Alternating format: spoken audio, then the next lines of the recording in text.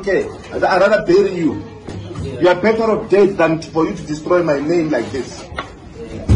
Senzo Meyiwa.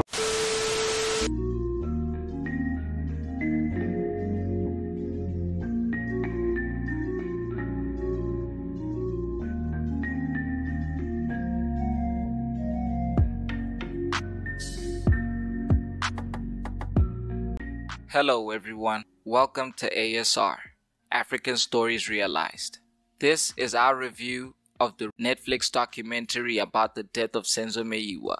Senzo, Murder of a Soccer Star. This is a very personal one for me, as a soccer fan and an Orlando Pirates fan. I still remember where I was the day we lost Senzo, and I'm sure many of you do as well. Let's get into it and see how Netflix honored his memory. First of all, great quality. The Netflix documentary team outdid themselves, polishing up most of the old footage and interviews. I've never seen footage from almost 10 years ago look this clean. The documentary opens up with Robert Marawa's recollection of Senzo's final game and the country's reaction to his passing. I personally watched that game on TV, and I have to agree with Robert Marawa that he had the game of his life under the heavy rain and floodlights that night. He played like a man possessed, and no one was more confident than I that he would carry that form into the Soweto derby the following week. Netflix did a really good job of cultivating all the interviews Kelly did talking about Senzo after his passing, cause after a while she stopped speaking on the matter. I didn't even know that most of this footage exists. I do understand why Kelly wouldn't want to be involved in the documentary at this point, for the privacy of her and her children, but also because she's been labeled as a person of interest in the murder of Senzo Meyiwa, and anything she says about the murder on public record can be used against her in court in the future. So she's simply avoiding self-incriminating herself during an ongoing investigation, even if she is not guilty. Kelly's entire family and Chico Twala's son are also absent from the documentary. On the other hand, Senzo's brothers, mother, and other family members are in the documentary speaking their piece, but I think the most surprising inclusion for me was Senzo's friend, Tumelo, who was in the house with him when he died. I've never heard him publicly speak on the matter, so I was very interested to hear what he had to say after staying silent for almost a decade. Tumelo is introduced to us as Senzo's best friend, and I was surprised that after staying silent for all this time, he did not really share any new information and simply reinforced the story we've been fed this entire time. Netflix were also able to get former law enforcement officers who helped shed light on the case and the crime scene. Something that was disappointing for me to hear, and what we often hear in South African crime stories, is that the crime scene was disturbed and evidence was tampered with. Law enforcement has to be more responsible and take more accountability for all these corrupted crime scenes and tampered evidence.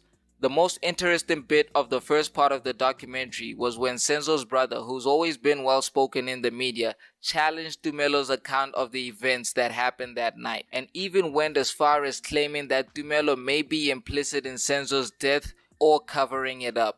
The first part of the documentary also interviewed the facial recognition expert who interviewed the people that were in the house to compile the identikit of the suspected murderers. Shortly after that, a suspect was captured and held for 3 weeks before being released due to insufficient evidence. The man was also interviewed by Netflix for the documentary and spoke of the trauma he suffered because of this ordeal. He is currently suing the police for wrongful arrest and is seeking damages of 17 million. This man who was wrongfully arrested was apparently known to Kelly Khumalo and her mother as someone who occasionally washed Senzo's car. Tumelo also alleges that it was Kelly and her mother who identified this man and never notified the police that they knew who he was and wasn't the one who committed the crime. They allowed the police to hold an innocent man for murder. At this point, the documentary is beginning to put Kelly and her family under the microscope. The facial recognition expert alleges that Kelly had a negative attitude and body language during their interview and suggested that she suspected that something was fishy. She was very careful not to accuse Kelly of anything and just said that she felt that something was wrong and that the way she was behaving was not normal. But then again, if I have to play devil's advocate, when you lose a loved one, what is normal? But then on the other hand, people are expecting you to do everything you can to help find the murderers of your partner. It's a very tricky one, and I'm looking forward to seeing how this Netflix documentary is gonna find that balance. Another problem I have with these experts being interviewed for this is that it is an ongoing investigation, so I hope it doesn't negatively affect Senzo's murder case and inflict on Kelly's right to legal due process. One of the first officers at the scene claimed that only one cell phone was stolen, despite the suspects allegedly asking for all the cell phones. They only escaped with Kelly's cell phone. First part of the documentary ends when they allege that Kelly's neighbors heard commotion next door and alerted the neighborhood with a whistle. Allegedly, Kelly's son was left traumatized by the incident and may have witnessed something, but Kelly declined when asked if the child could be interviewed, saying it would be too traumatic for him. Whether or not the boy did witness something, I don't think that's too weird for a mother to protect her child in that way. We have to remember at the time the child was very young, and once anyone gives information to the police, they will have to do so in court as well, and I think that's too much to put on a child that age. The second part of the Netflix documentary starts with various testimonies of the conspiracies and controversies surrounding Kelly and her various relationships in the past. Marawa gives commentary on the last time he saw Senzo and Kelly together and the song she performed that night, prophesizing the tragic events that would follow. Again, I have to say big up to Netflix for uncovering some of these files. I don't know who Kelly was telling her story to at Joburg's Lyrical Theatre in 2017, but it has to be the most candidly she's ever retold the events of that night and even confirmed that her son witnessed everything. The documentary then shifts attention to the feud between Kelly and the Meyiwas following Senzo's death. We get a better picture of where Kelly and Senzo were in their relationship before he died, as it appears they were shacking up together at Kelly's house. This means that when Senzo died, a lot of his things were left in her possession, and Senzo's father fought to have them returned to the family. Kelly was definitely wrong to hold on to his belongings against his family's wishes, and for allegedly not calling his parents to notify them that their son had died in her house. The documentary then shifts gears to explaining how the couple had met and how Senzo pursued her even though he already had a wife.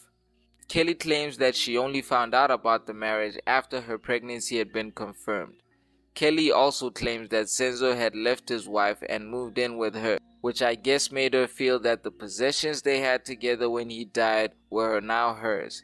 The audacity. Senzo's friends though confirmed that Senzo was still appeasing his wife Mandisa the entire time he was dating Kelly. As they retell the events of the day leading up to Senzo's death, they claim that Senzo was supposed to meet up with his wife Mandisa at a party that night. So I believe the plan was to chill with Kelly and her family, then go and join Mandisa and her friends later. Dumelo pretty much confirmed that Mandisa had been trying to call them and they overstayed at Kelly's house. At this point, he's pissing me off, especially when he says they couldn't leave the house and he can't tell us why. Ultimately, Senzo's friends and family would arrive at the hospital to the realization that he had met his end.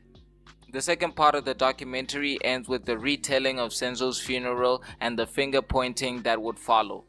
The biographers being interviewed cast a shadow of doubt over Mandisa, Senzo's wife, who they loosely named as a suspect.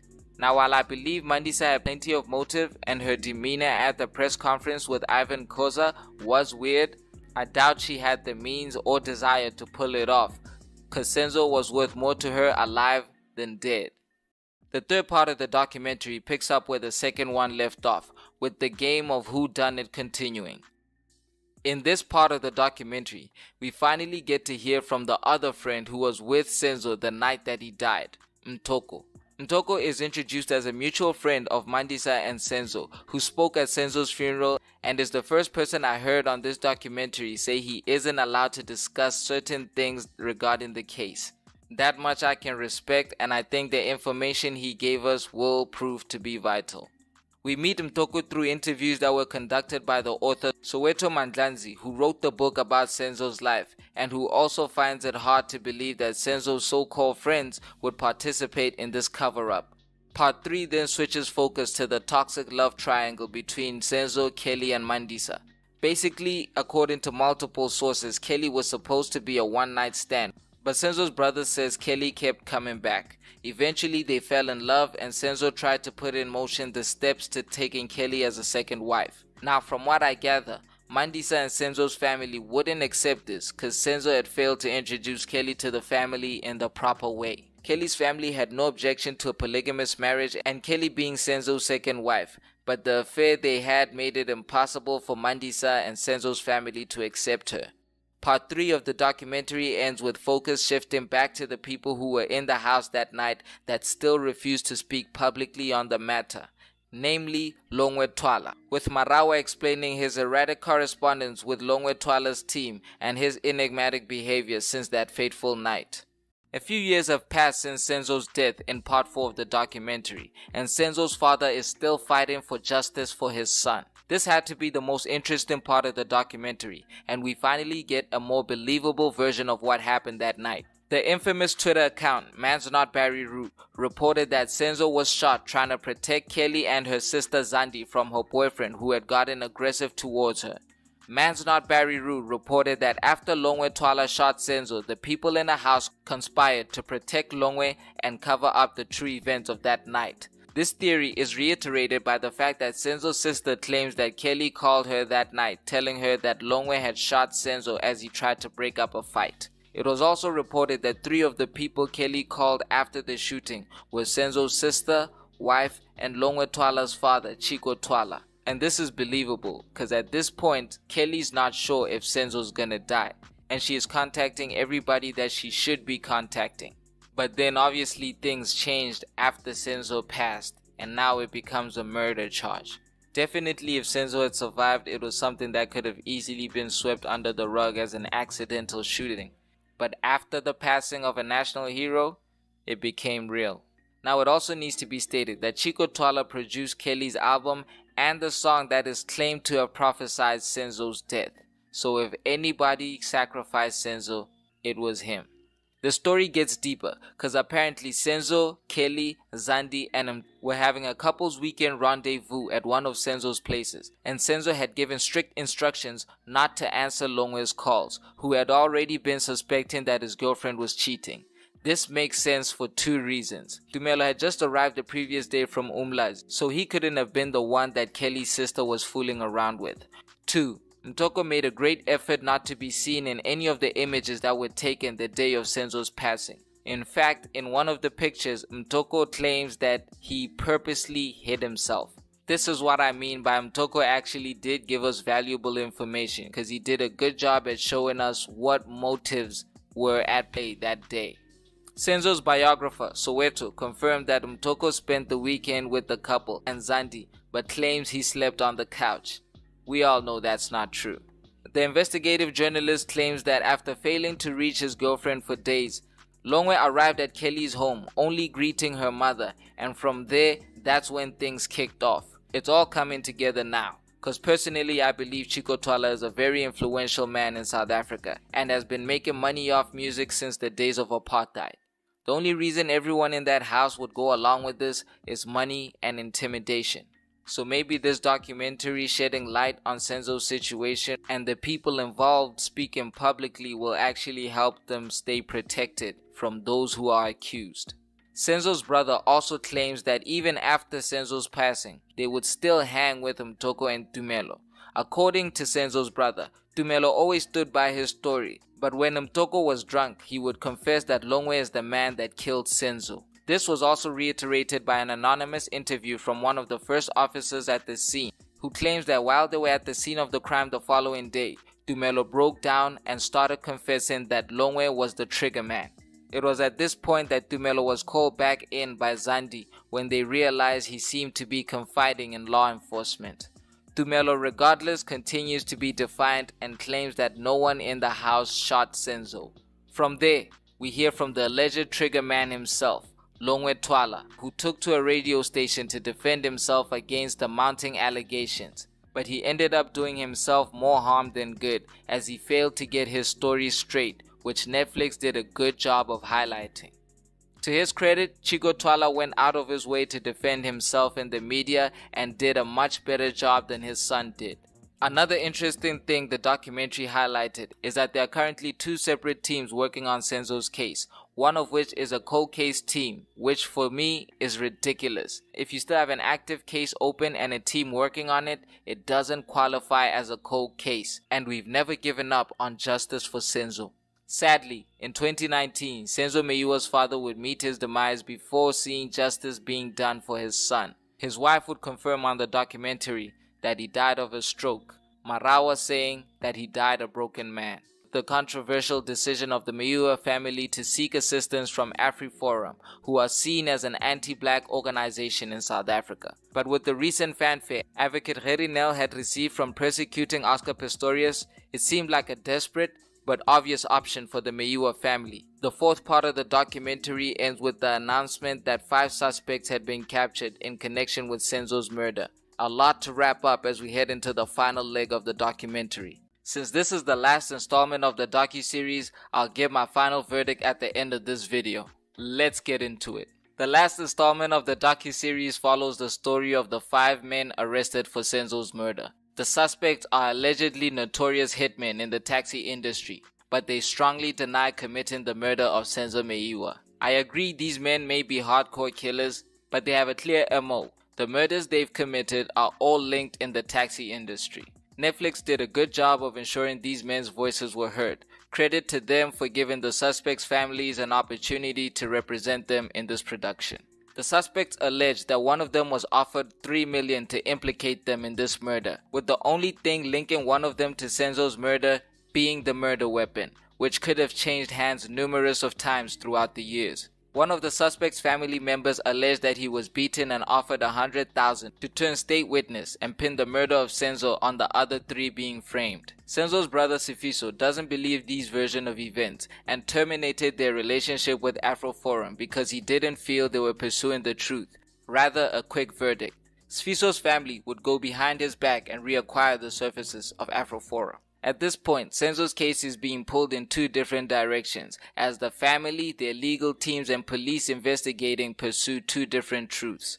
The story of the hitmen continues, because Senzo's family alleged that police assured them that the mastermind of Senzo's assassination would be arrested. The investigative journalist alleges that Kelly Khumalo was the one that hired the hitmen and agreed it would be done for 250,000, R250,000. This would be corroborated when the MPA accidentally leaked a charge sheet that implicated Kelly as a mastermind, requesting her phone. I don't know about this one, because police would have picked something up from Kelly's phone when they seized them the last time, shortly after Senzo's death. Unless this was a reference to the phone used as a decoy for the murder. The documentary wraps up under a cloud of uncertainty, as still no solid lead on who could have killed Senzo. Instead, the documentary did very well to balance all the stories, not to put too much blame on any specific suspect. It all comes down to which story you believe. Do you believe that it was just a robbery gone wrong? Do you believe Longwe Twala shot Senzo and it has been covered up? Or do you believe that Kelly or someone else hired hitmen to take Senzo out? Personally, I think there's only 2 stories to consider, because the robbery gone bad story was either a lie told to cover up that Longwe shot Senzo, or those events did happen in the process of the hit being carried out. I personally feel like the story about the hitmen is too convenient. It's not a coincidence that the progress in the case was only made after AfroForum and Gerinel took over the case. It was a huge mistake for the Meyiwa family to trust someone who'd worked closely with the police as a prosecutor for so many years. I believe that AfroForum colluded with SAPS and the MPA to try and sell the Meyiwas and the police false justice by scapegoating these hitmen.